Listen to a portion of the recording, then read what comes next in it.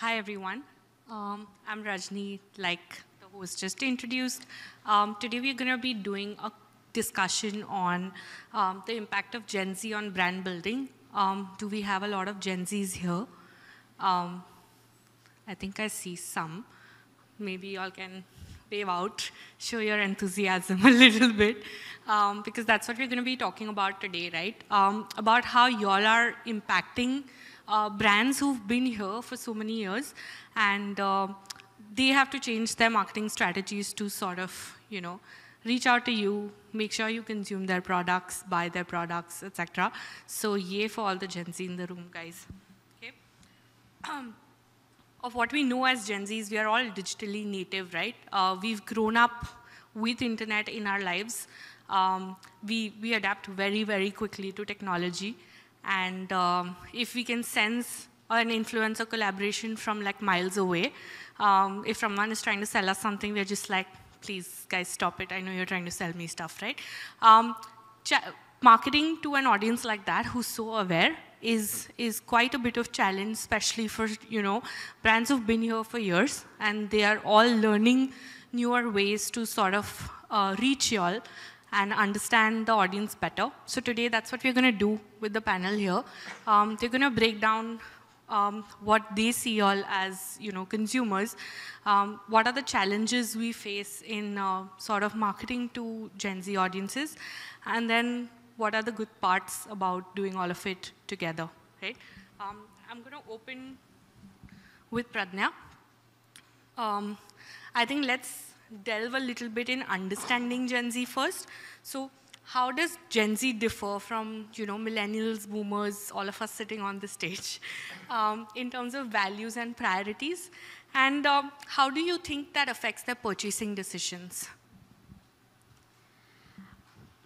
So I would like to call out the three things mainly in the Gen Z. One, that they are digital natives, right?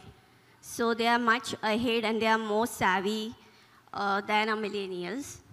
Number two is, I think they are silent generation because they are discovering, learning, revalidating, and being on a social platform, online platform so much that they are making judgments also. So, therefore, whatever you have to really understand what they are up to really make a difference and start having an impact. And the third thing is they just don't have patience, I mean, I search on the internet that what is their attention span, and the last study was 2015, which is 8 seconds. But I don't think it's 8 seconds, it's just a split of a second, So it's a really challenging stuff. And 8 seconds is what Meta is trying to sell to you. Yeah. And the thing is, like Gen Zs are from like 12 years to 27 years, right? And like 12 to 14 will behave differently from 14 to 16 and 16 to 18. So there are so many cohorts within that Gen Z. So it's like you have to have a different strategy. Like just for an example, for Samsonite, it would be mainly 24 plus, and therefore, what is it that we are doing is basically, Gen Z is all about authenticity. So we are taking the route of like, tell what you actually mean, walk the talk, and we are taking this realistic approach and authenticity to show what we are. While for the American Tourister, like actually we have a primary age group also. So we are doing a lot of stuff which is at the last mile, how we can make a difference.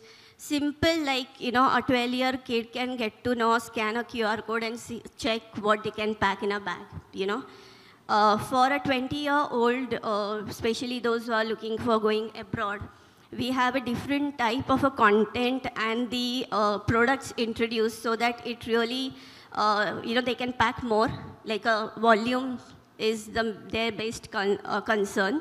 And that is what we are providing them, and all that communication is provided to them between July till December so that they can reach out to. So there are like 1,000 ways, and we are doing a lot of, it's never enough.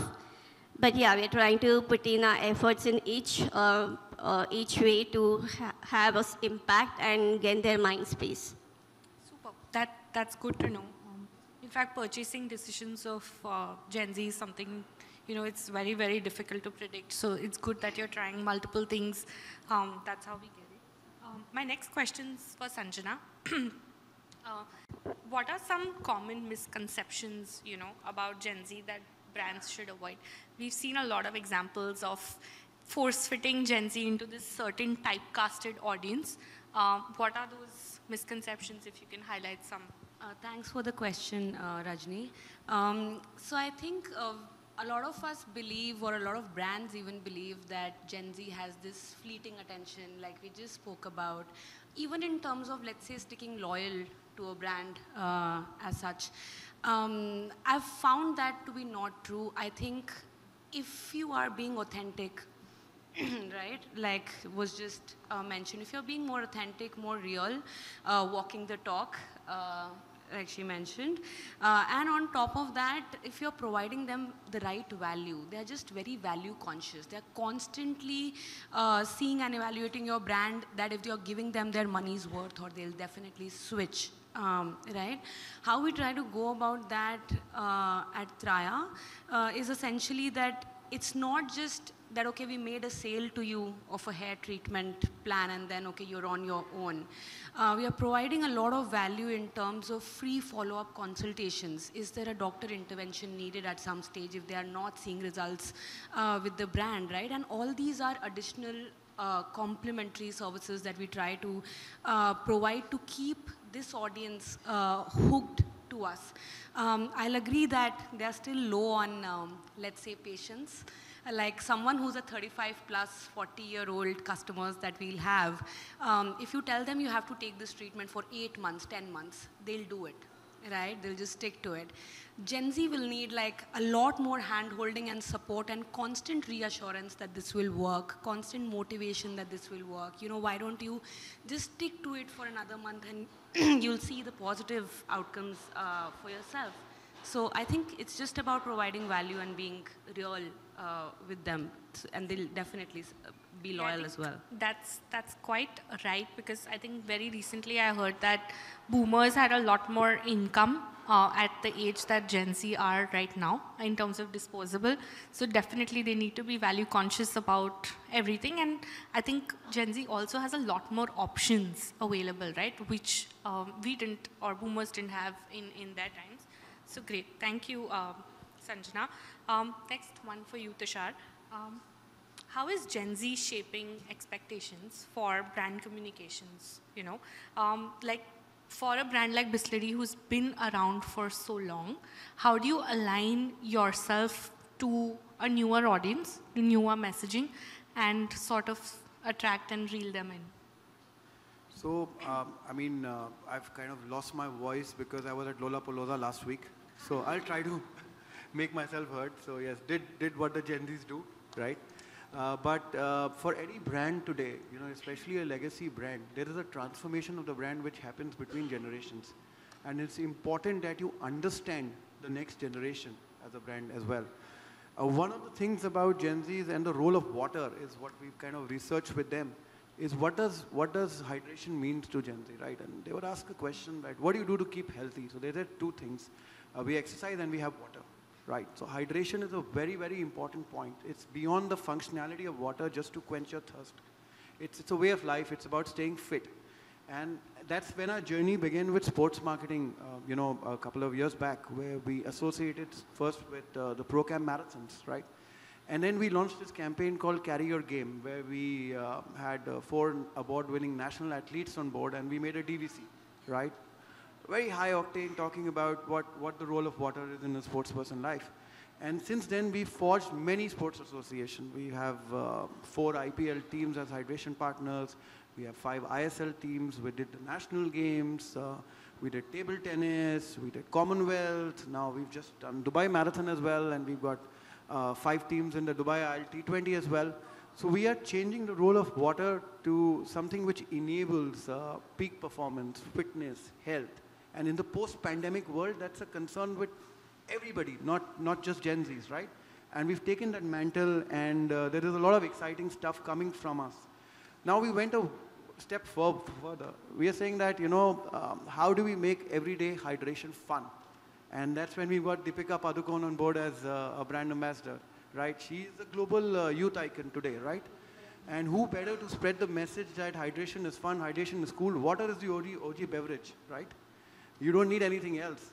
And we got this fantastic video which was shot by Prakash Verma as well. So we are going all about Gen Z as far as brand communication is concerned, right?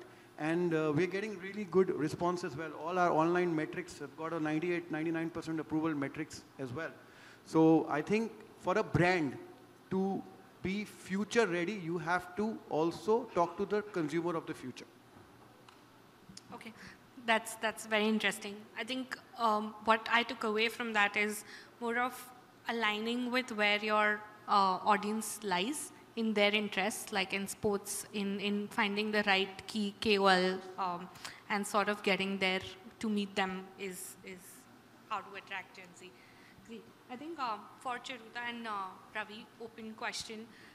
Gen Z is an important audience, right, for both cosmetics, L'Oreal Paris in general, and for Tim Hortons, considering the hottest international brand in India, right? What are your biggest challenges in reaching Gen Z? Considering you all are a brand that's already Gen Z friendly, but how do you what are the challenges that you face, if you can highlight that for us? I think the biggest challenge is learning the language and the slang. But jokes apart, I think this is a generation that's grown up on a lot of awareness and a lot of acceptance. So I think these two factors present both a challenge and an opportunity. Why I say awareness is because the world is connected. They are ahead of beauty trends even before we can, tap into them. They know the 20-step Korean skin regime before we launch any products in that zone.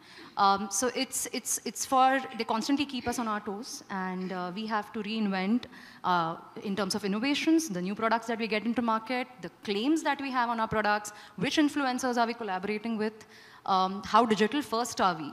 And I think our entire strategy then is revolving around that, because while this generation is just coming into adulthood, it's very critical for us to portray them and keep them at the forefront as our core brand TG when we design communication.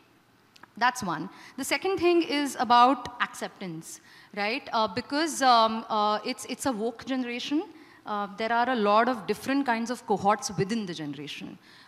So you will have extremely opposite cohorts and both coexisting, right? So people who have maybe never read books to those who are complete geeks, and all the different types. So you have to cater to the vegans, you have to cater to gluten-free requirements, and maybe even more so for you. But the challenge and the opportunity is, how do you keep abreast of all these new trends, have your products integrated and have those claims on packs, build your cred as a brand. But at the same time, through the use of digital marketing, you can very much sharpshoot these different cohorts. And I think that's a beautiful opportunity for us. And we do that at L'Oreal. Yeah. Super.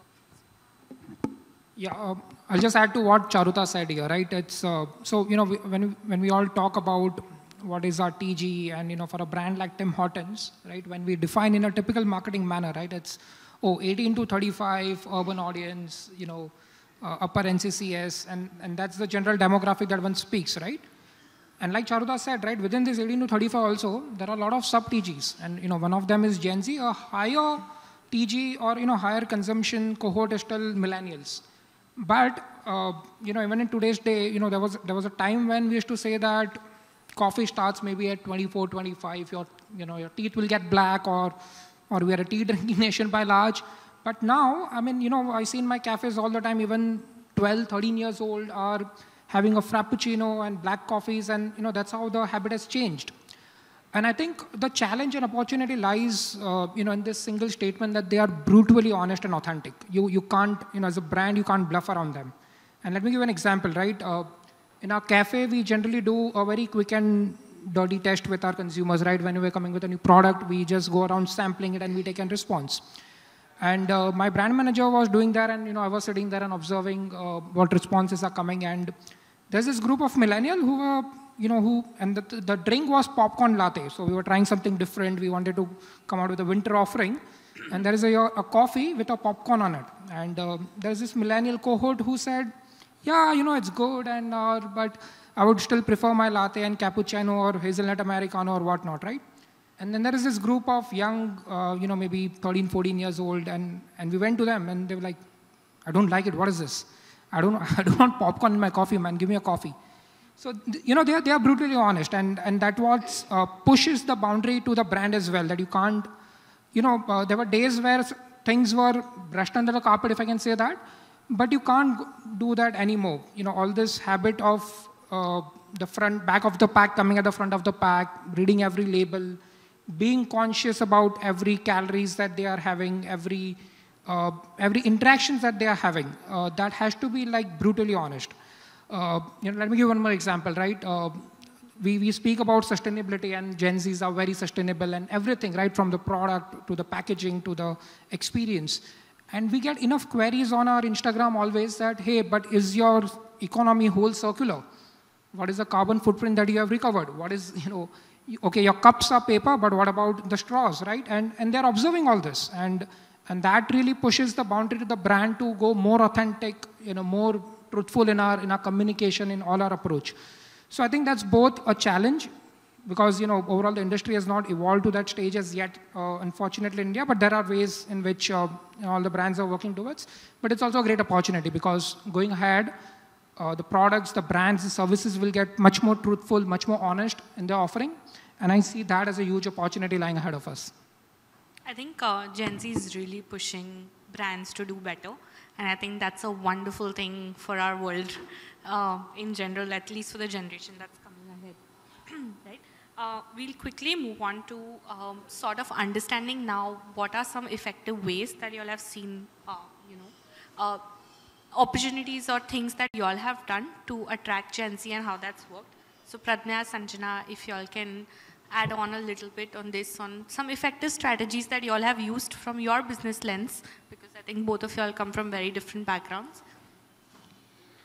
So the first and foremost would be social media, and mainly the Instagram, which we've used really well for the Gen Zs. And all about social media is all about two-way communication, and we're trying to be true to that, having many interactive formats, so that there is a lot of interaction, engagement with the Gen Z. The second thing is, using the creators to generate the content, because anyways, the Gen Zs are from the creator economy, and who best to entertain them if not the creators themselves. So we use a lot of these creators to have the smaller form of content. And the third thing is tech, we are still work in progress. We have not used it to the fullest. We are not yet experimenting AR, VR, because that's require a good amount of capex. But smaller tech like, the interactive platforms, the filters, the remixing on Instagram. Right now we are talking about the sensory tech, So all these platforms we are surely exploring, so that we give them the better experience of the communication than just a piece of, 10-second communication. Yeah. So quite an interesting one, this one for me. Have built a lot of learnings on this lately, right?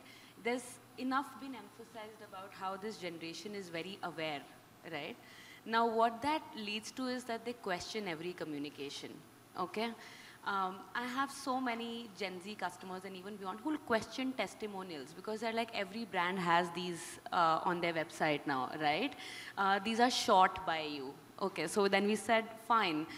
We stopped shooting them in a studio. We asked our customers to, send us their videos self-recorded on their phone, in their natural home backgrounds, tried those. They said, no, it's still, you can hire anybody to do that, right? Then we started talking more about Google reviews, that, okay, this is not now our testimonials, right? But now they also question that it's not so tough to plant fake reviews by your own team on Google, right?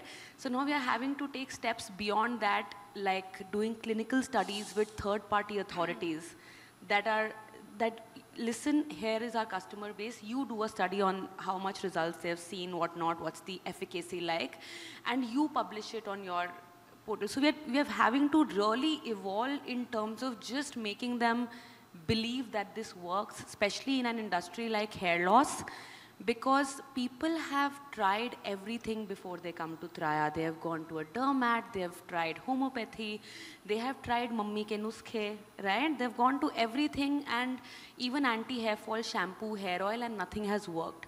So now this is not a generation that fall into the trap of claims like, okay, within 7 washes, your hair fall will reduce by 80%. So it's also the fact that I feel we are refreshingly honest at Traya in terms of saying 5 mahina lagega. You have to stick to this routine. It is going to be tough. You will need the patience, but this is the only way to kind of go about it. Talking beyond that, I think with Gen Z, it's also experimenting with a lot of ad formats, like going beyond a face to camera. It's not enough to grab their attention for long, especially when you have long format explainer videos about a treatment like solution, right? So what we realized is that things like podcasts work really well for us. You'll see our founder herself going to so many podcasts, you know, beer biceps, those are the kind of things that work. And not, you know, doctor explainer videos who are talking in a monologue with a... So it's a lot of formats, and then the finer details. I think it's, with them, it's not enough anymore to just focus on the right media and engaging content. It's so much in the finer details, like the thumbnail design for your video, having clickbaity copies on the headline and description. Look at brands experimenting and getting so creative with just emojis in the push notifications you guys get on your phone now. Because insane results in terms of spiking your CTRs, right? So it's a lot in the finer details, like the hashtags also you're using for YouTube SEO and stuff like that. So yeah, so I think we try to inculcate a culture of a lot of creative experimentation at Traya, and even A/B test creatives in this audience to see that what works and what doesn't. I think all the Gen Zs here, y'all are really making the brands work hard. This is like really tough. A/B testing creatives and copies is like the most excruciating task for an agency. Trust me. Great. Moving on to Tushar. Can you highlight some emerging trends, tech, that you see, you know, that brands are connecting with, you know, especially with data, personalization, everything that you're seeing, expecting, they're expecting even more of that to happen. Any of that you could highlight for us? I mean, when you think about water, the first thing which comes to your mind is distribution. Oh my God, it's going to be so bulky. How are we going to, you know, transport it around? And one of the things that if you look at Gen Zs today, everything is online.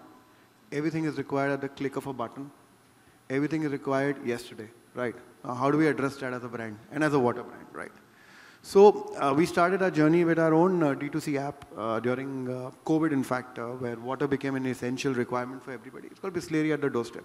But when we delved deeper into the lives of Gen Z and what it's all about, and we came across with a campaign called Ab Bisleri Apne App Aayega, where a Gen Z pet, a cat, actually, it's so easy to order water online, right?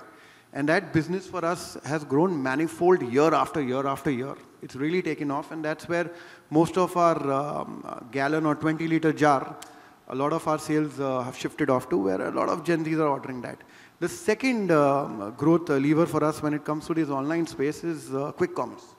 So when you look at the Blinkwits, the Instamarts and Zeptos of the world, right, that's where a lot of our smaller packs are going for in-home consumption, at parties, and the digitalization trend for a category like water, almost 3 to 4% of our overall volumes have now transferred digital for a category like water.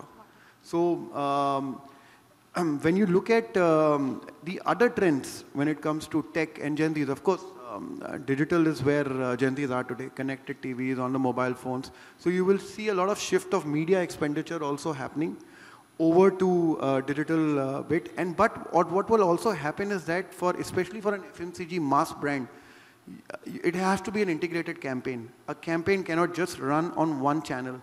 The same message has to go now on TV for your consumption audience, your 30 years old, 40 years old, especially if you look at Mass Bharat, right?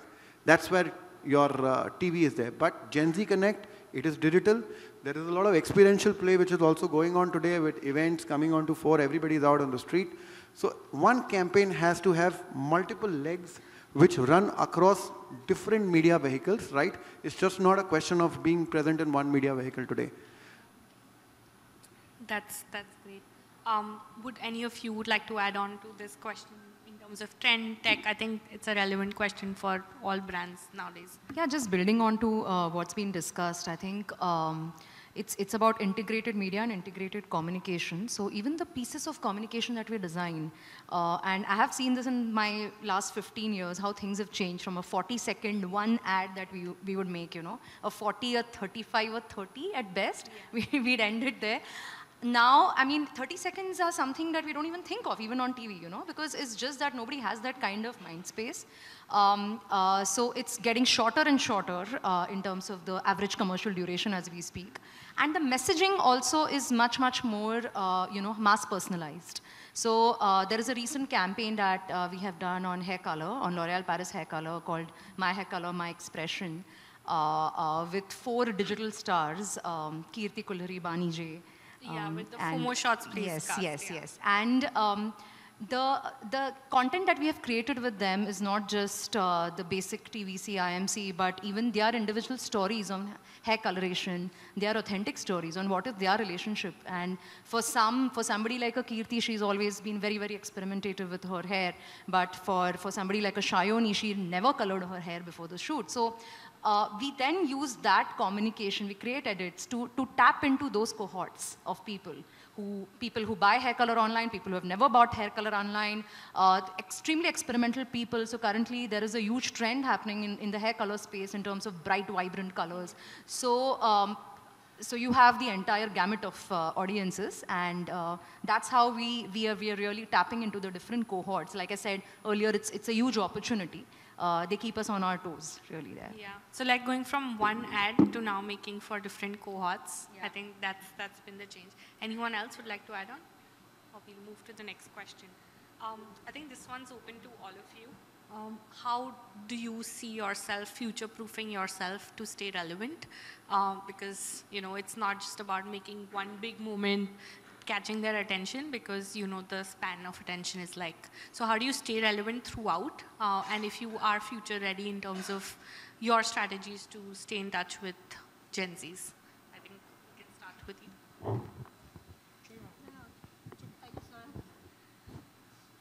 So I think the number one is, we all have spoken about it, but I think one is the relevancy, to be relevant all the time, and therefore you have to continuously innovate or continuously offer something which is relevant at that point in time. Like there are minications which are happening, there are staycations which are happening, therefore we coming up with a smaller day packs or the smaller holiday bags, you know, that's how you stay relevant in terms of the product offering also and the communication also. Second thing is about authenticity and a credibility that you have to have. Whatever you're talking about, a brand promise and the values needs to be showcased and needs to be put up there so that and on a continuous basis. The third thing is about, you know, being there in a shorter format, you know, because, and therefore all those teasers, which even I never would like to, you know, watch teasers, but nowadays I believe in teasers, therefore if at all they want to watch more, they can always go on a longer format.